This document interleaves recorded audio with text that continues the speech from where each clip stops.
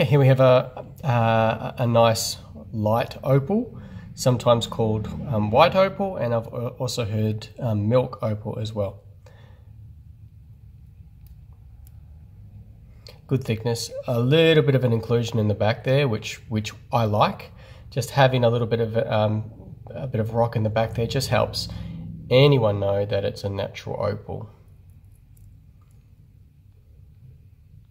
So I've just got it here in the low light, so it's not in front of the bright lights, it's just a little bit of light up behind my shoulder. And you can see still lots of colour, lots of fire, pretty colours, all the pinks and reds and oranges.